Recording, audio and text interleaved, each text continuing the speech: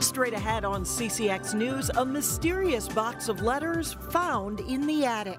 We're just blown away by the extent of the collection. What it reveals about the history of Robbinsdale.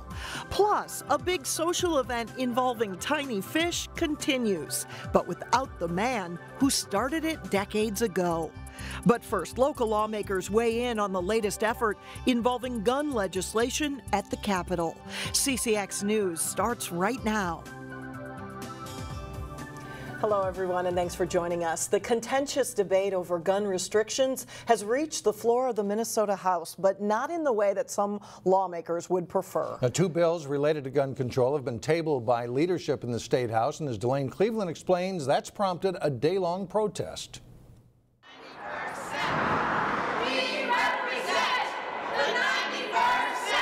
Just outside the doors of the House chambers, dozens of people in favor of stronger restrictions on guns gathered to make their voices heard. But inside the House chambers, a group of lawmakers were making noise in a different way. It's going. My butt is sore. My spirits are high. Erin May Quaid is a state representative from Apple Valley. At the moment of this interview, she was 22 hours into a 24-hour sit-in. It was her way of protesting the fact that House leadership have not allowed debates or votes on two bills related to gun control. I'm not a member of the majority party. I am not a member of the Public Safety Committee. There's not a lot I can do, but I can do this, and that's why I'm doing this. Dozens of fellow lawmakers joined her periodically throughout the sit-in, including Representative Mike Freiberg of Golden Valley. I'm supporting my colleague. I mean, it's drawing attention to the issue. I feel like the more pressure there is on the House leadership to at least have a vote on this issue, the more likely it will occur. One bill at the heart of this sit-in would require background checks on all firearm sales. We represent. A recent Star Tribune poll suggested that 90% of Minnesotans support this idea. And it just seems to make sense to me that we should be able to have a vote on the House floor on something that is supported by 90% of Minnesotans. Yet the fact remains that the Republican majority gets to decide which bills receive a vote on the House floor. These lawmakers hope this sit-in helps encourage House leaders to change their mind. We still have 4 weeks in the session, so there's still time where this could happen. This afternoon, I spoke to Republican lawmaker Dennis Smith of Maple Grove. He said his party wants to focus on bills related to a larger safety discussion involving guns, such as those bolstering school security and mental health services. Meanwhile, the Minnesota Gun Owners Caucus argues that criminals are already circumventing the current background check process to acquire firearms, and adding additional layers to that is only going to affect law-abiding citizens. A gun owners rally is planned for Saturday. Alex. Thanks, Delane. The Osseo School Board has appointed a former member to fill a vacant position on the school board. Dean Henke was chosen to fill the seat vacated when Robert Gerhard resigned earlier this year. Henke previously served on the board for 13 years, including 5 as board chairperson. He will formally take office on June 5th. A former Plymouth city official faces federal charges in an illegal bribery and kickback scheme. The U.S. Attorney's Office has filed 1 count of wire fraud against Ronnie Taggart. Taggart worked as facility supervisor for Plymouth until November 2016. Prosecutors say in a 4-year period, Taggart received $58,000 in bribes and kickbacks in exchange for city contracts. Some of that came in the form of work at his home. Prosecutors say Taggart encouraged contractors to inflate the amount of their bids to cover the cost of kickbacks. And the city issued a written statement saying it discovered the financial irregularities in 2016 and reported it to authorities. They also say city employees value the trust the public places in them and appreciates their responsibility to be good stewards of taxpayer dollars. In other news, a fast-growing lighting company is practicing what it preaches with a new state-of-the-art facility.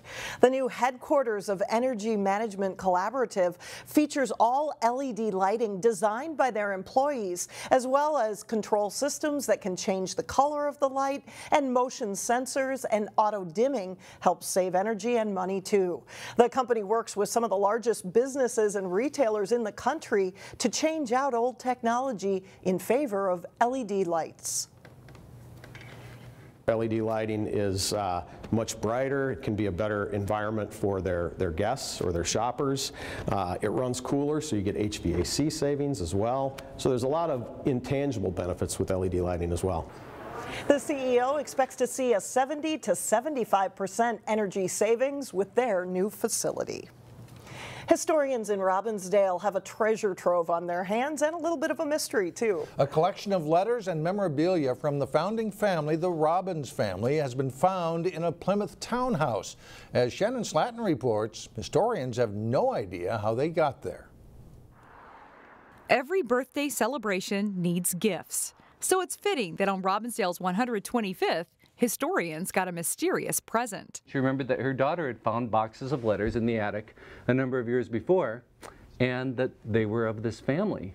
And she just said, would we like to see them? Someone found boxes of letters, school papers, programs, photos, and more, all from the family of Andrew B. Robbins, the man who founded Robbinsdale. There's a little mystery to it, because how they ended up in this townhouse in the attic in Plymouth, we don't know. The house was built in the 70s. We're still sorting that out. But the letters and memorabilia are a treasure trove that historians are still sorting through. We were just blown away by the extent of the collection. It's about 100 years of correspondence, going back all the way to the 1860s with the Civil War and the Dakota conflict. Not only are there letters from the Civil War, but many are from his daughters. Here's a poem that Edith Robbins wrote called Suffrage Salad. Who were women ahead of their time. The women did a lot for building this town. Edith Robbins served on the school board for 25 years, and there's a poem in here she wrote, sort of tongue-in-cheek, about why women shouldn't have the right to vote. There's overseas correspondence from Amy Robbins, who worked for the Red Cross in France during World War I and came back to own her own business. There's a long letter from Amy Robbins where she describes the businesses that were failing and the bank that was failing in about 1919. There are also fun bits about life in Robbinsdale. Esther Robbins, pictured here with her dogs, wrote a diary about them. There's a lot of personal information, and there's a lot that's really interesting about the history of the city, too. Historians are still digging through the boxes and scanning documents, curious to see what else they can discover. It's an astounding collection, and it means a lot to the history of our city, and I think sure it means a lot to the family and their descendants. In Robbinsdale, Shannon Slatton, CCX News. Wow. Well, still ahead on CCX News, a standout student who wants to go where no man has gone before. You'll meet him coming up. Plus, hear from the new Park Center head football coach. But first, even though clouds are expected on Thursday, it will be comfortable, highs around 60. Well, here's a big question. What do you want to do with your life? The high school students in the Robbinsdale School District got a chance to interview professionals and explore career possibilities. They will ask questions like what the job skills are, what the education requirements are, do they like their jobs. Professionals representing the fields of real estate, software development, police and fire, and even broadcast journalism were in the hot seat answering questions from Highview students. 20-year-old Jake Ripley came back to his alma mater to share his story. 3 years ago, he planned to drop out of high school, but thanks to some tough love from his teacher and a tour of Hennepin Technical College, he discovered the field of fluid power and hydraulics. Now he's on track to earn 3 degrees and he's doing an apprenticeship. I get to drive a brand new car and I'm looking to buy my first house. I mean, there was no way that was ever possible before, so I guess I do feel extremely blessed to have been given the opportunities that I have been given. In other school news, an Armstrong High School student accomplished a feat that few students do. He scored a perfect 36 on the ACT. But that score didn't come as a surprise to Ben Aoki Sherwood's teachers. Shannon Slatton has more on this standout student. Effects of being alive in 2018. When Ben Aoki Sherwood is in class at Armstrong High School, teachers say he sets the bar high. He exactly matches the answer key on just about every quiz. The sophistication of his writing is really remarkable. The vocabulary he uses for someone his age is amazing. And that's the answer from his AP World History teacher, which is the one class that Ben says he actually needs to study for. History, I'll study a little bit more, but science, mostly I can just retain it all. Science is Ben's subject of choice, but he excels at them all. After teaching him for just a few weeks, I'm like, he's going to get a perfect score on the ACT. And Ben did that this spring on his first attempt at taking the ACT.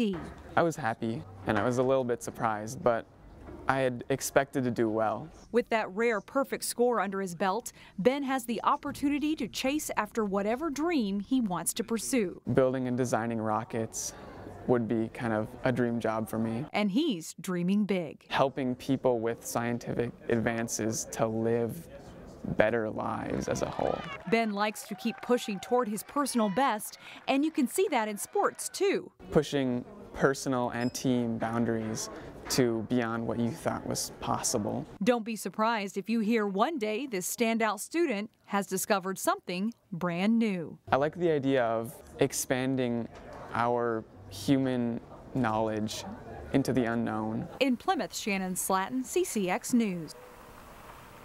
Well, coming up later, we will check on the longest-running social event in Brooklyn Park. But first, let the games begin. Hopkins and Cooper get the baseball season started. John Jacobson has the highlights coming up next.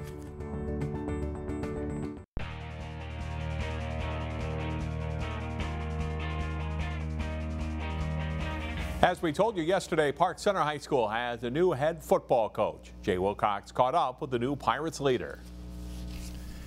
Thanks, John. And Jordan Salas is the new head football coach at Park Center. Jordan, congratulations. First of all, tell me about getting the job here at your alma mater. How exciting is it? Thank you, first and foremost. I'm very excited, to be able to be the head coach at my alma mater, and where I've spent 11 years as an assistant. Has just been, I've been over the moon, speechless, just happy and ready to get to work.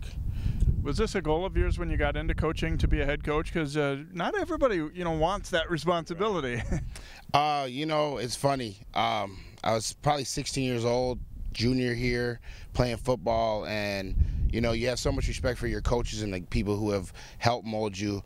I'll never forget my head coach at the time, Terry Westerman. Just how he did the tradition and just how Pirate pride was just so important. I think I made my mind up then when I was done playing football. I definitely wanted to be head coach at Park Center.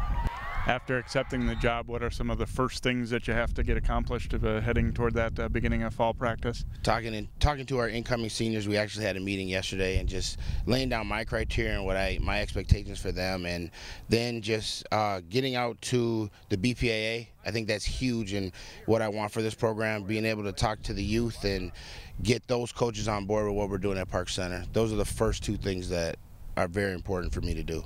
Yeah, I hear it said at this school and pretty much all the schools we cover is that we have some great athletes in our building that aren't coming out for football. How big of a role do the coaches play in trying to change that? We're going to play a huge role. I'm fortunate enough. I have, myself included, there's four or five coaches that we have in the building, and I'm fortunate enough that I coach another sport and the other guys coach basketball and coach multiple sports. So we're really trying to stay home first, get the kids out, and then go from there. Salas played college football at Northern Iowa after attending Park Center. He's working now on assembling his coaching staff. The Hopkins baseball team has a new turf field for baseball, which will be used for the Section 6 4A playoffs. And is also nice for seasons like this, playable after a snowy and cold spring. Hopkins hosting Cooper Tuesday in a non-conference game.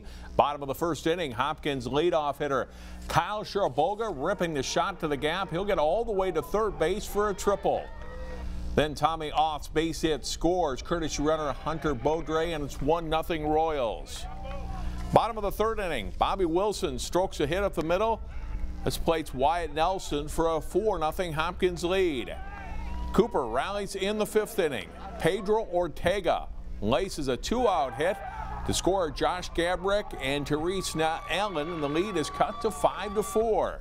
Bottom of the fifth, Wilson's fly ball to the right field corner drops in and gets away from the Cooper defense, allowing Nelson to score. The Royals are up 6-4, and that starts a big inning. Off's 2-out, bases loaded hit, scores a couple of more runs. It's a 5-run frame for the Royals, and they win it over Cooper 10-5. Many local softball teams are getting outside this week for the first time as well. At Cooper, the Hawks hosted one of the top teams in the Metro West Conference, the Chaska Hawks, and the snow all gone here as well. Chaska breaks through in this one first. Ronnie Quinn with a hot shot to shortstop. A little bobble here, and it allows Haley Haas to come home from third base, and it's 1-0 Chaska. They go up 2-0 after the inning. In the second inning, it's Lindsey Moore with a single to center field. Allie Florick scores, and it's 3-0 Chaska. Cooper gets on the board in the bottom of the inning. A delayed double steal, and on the throw down to second base, Jessica Ringo comes in from third to score to make it 3-2. Down 4-3 in the third. Cooper ties it. A slow roller to second base. Chaska gets Ringo out at first on the play, but Emma Freitag scores from third, and that's 4-4. After Chaska got a run in the top of the fourth, Cooper ties it again in the home half of the inning. Laura Biener with a hit. Maddie McGuire wheels around third base, slides in safely, and Cooper ties the game at 5. Chaska opens up the game in the 5th and 6th innings, scoring 6 runs total. Moore knocks in 2 with this single, scoring Lauren Johnson and Florick, and Chaska goes up 11-5. Cooper's not done scoring yet, though. Biener drives one deep and over the fence in left center for a 2-run homer. High-scoring game. It's Chaska winning it. 11-7 is the final. That's all for sports. Mike and Alex, back to you. All right, thanks a lot, John. Up next, the Lions are again busy cooking for a hungry crowd. But they're doing it without the man known as the heart and soul of the local club. We'll check on the annual Smelt Fry when we come back. A small fish is attracting big interest in Brooklyn Park. The world's largest Smelt Fry, organized by the Brooklyn Park Lions, is underway. People from the community, you see your neighbors, your friends, your co-workers. It's like a party out there. In fact, it's billed as the longest-running social event in Brooklyn Park. The 56th annual Smelt Fry opened with a big, hungry crowd at the Community Activity Center on Tuesday night. The process has become a well-oiled machine, from applying the batter to dumping about 2,000 pounds of the tiny fish into fryers. They're still following a process designed by the man who first organized the event in the early 1960s. But this year, Art Kwame is absent. He died earlier this year, and the event is named after him. In those days, the guys used to go up to Duluth, purchase the smelt in Duluth, bring it back here, clean it for about a week, and out in tents, out in the snow in the early April weather. And they had a lot of fun doing that. I think there was a lot of schnapps passed around while they were cleaning smelt. Well, some of those traditions still survive. It's a big fundraiser for the Lions Club, which donates to many charitable causes. Again, the Smelt Fry runs through Friday, starts at 5 o'clock every night now through Friday. You see those signs all over. Amazing, too, that he's been doing it since the 60s. And they are still using some of the equipment that he handmade. That's amazing. Back decades ago. That'll do it. That's it for now. Thanks for joining us, everyone. We'll see you back here again on Thursday, starting at 4 o'clock.